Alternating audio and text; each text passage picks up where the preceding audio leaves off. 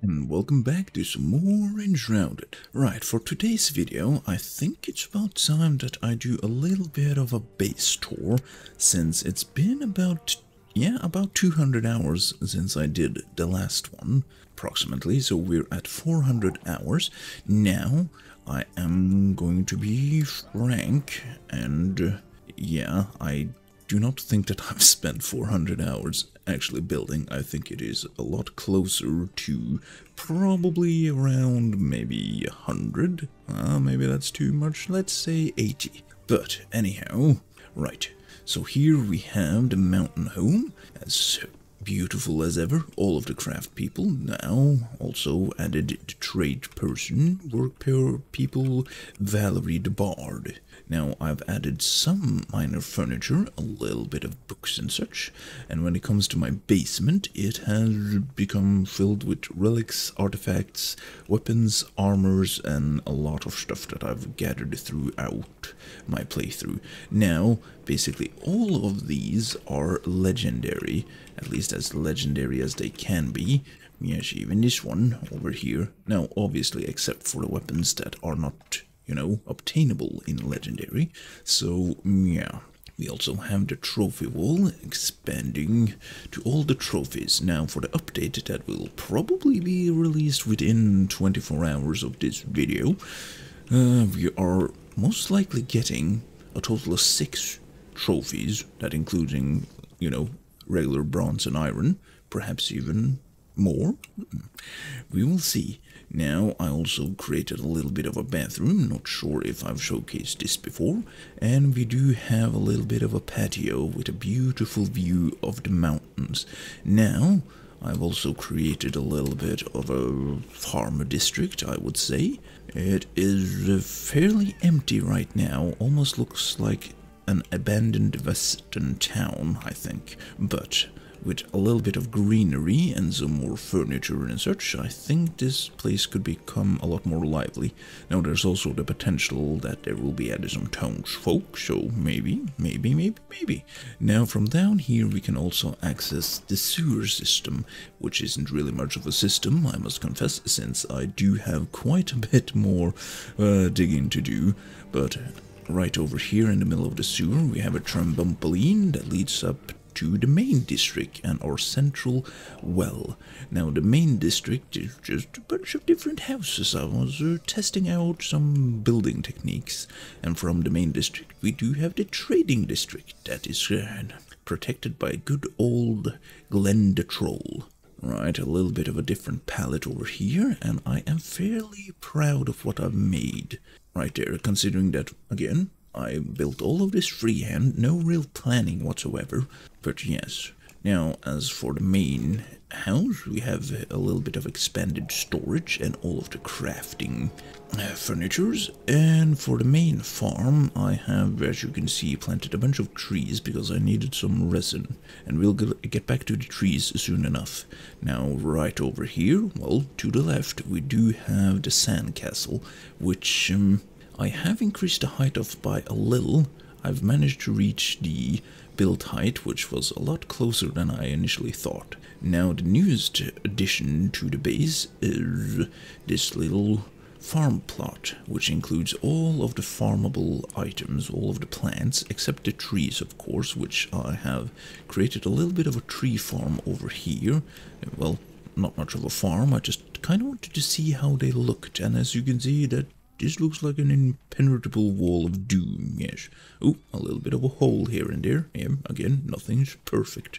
But, yes, it is indeed looking like something. Now, like probably all of you who are into building, especially in Enshrouded, you have also probably made a hobbit hole. Now, I've made quite a few. This is more like a mountainside base, and this is a little bit of more greenery thing.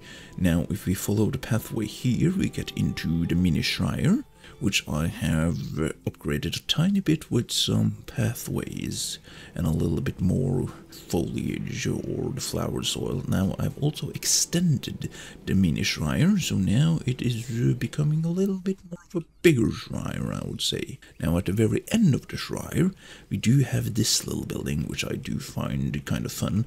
It is an archery stand where I can practice my aim, which yes, I surely need. Oh no, stand still, you. And there we go. Well, good enough. But yes, I do need to practice my aim somewhat, so that is what that is for. Right, and then I think that is basically the whole base. Quick and easy. Now, I did want originally to kind of make it a little bit more, let's say, blended when it came to the Shire, to the trading district, or the farming district, my bad. But I did end up just building a wall, because I think this works. It works rather well. Now, let's get into the big old sandcastle over here. Now, I've made some trampolines so that it will be a little bit... Oh, come on then. Oh, let's say what thing? Right, like a show. And then, like it's a lot easier when you're not recording. Well, at least this is the very build height where we get a good-ish view of the entire base. Now, as you can see for the tree farm, that is most likely something that I'm just gonna cut down. Just wanted to see all of the trees, because I'm most likely gonna use the Revelwood red leaves trees around, because they go a little bit better with the base and the overall theme, I think. Then again, this base will probably never be 100% completed. I do also have a big real estate down below, which we can take a little bit of a look at. But this is also a very fun spot to just drop down from, because I have also decorated a fair bit of my woohoo base with these things, which, yeah, they're very fun to use. Right on the shoulder on good old Glend over here. A little bit of snosh action, and then over here, Yesh.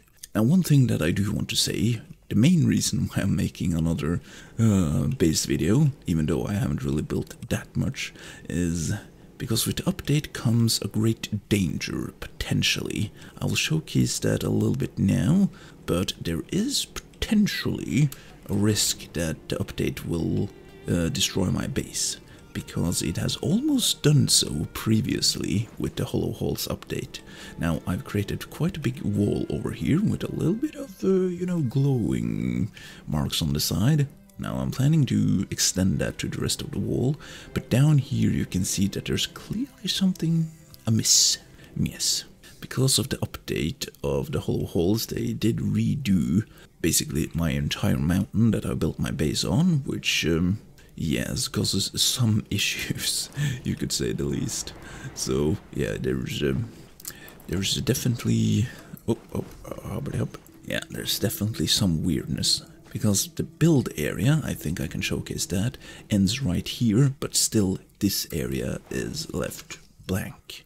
Which, I mean, guess I can make up some lore to why that is happening. Probably that my base was descended from space or something, and then just terraformed the entire area around. Also cut this building thing in half. But yeah, it is even more evident if we do go over here. Yes, you can see that there's definitely something going on. But hopefully, I have very high hopes for the upcoming update. But there is a chance. I am going to take my time with the update, but there's there's a good chance that I'll start the next video off by recording when I log into the game, just to see what has happened. Now, I do have a bunch of backups of my saves, so that's, I mean, that's not going to be an issue. But yeah, I will say that I'm a little bit, I wouldn't say scared, excited, because the worst case scenario, if the update does destroy my base, I do have the backups, and I could just, get all of my stuff and place it to another world. I mean, there's plenty of stuff that I can do. There's also resource worlds, which I will get into at some point. But yeah, it is gonna be interesting. Now, most likely everything is going to be fine, but I think it would be really fun if it wasn't. I mean, I love my build, but if everything was destroyed, that would be the best reason to move up to the mountains, I think. Because I am a person that enjoys just having one central base, basically. Yeah, I definitely also need to add more of the swings, because that could become a lot more fun, especially now that I have some more, well, play area, basically.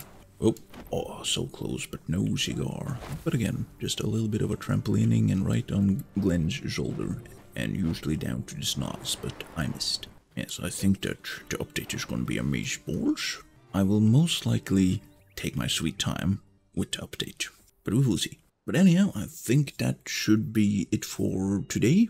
The update is going to release within 24 hours, so I am very much excited. But anyhow, I think that I'm going to say, as always, until next time.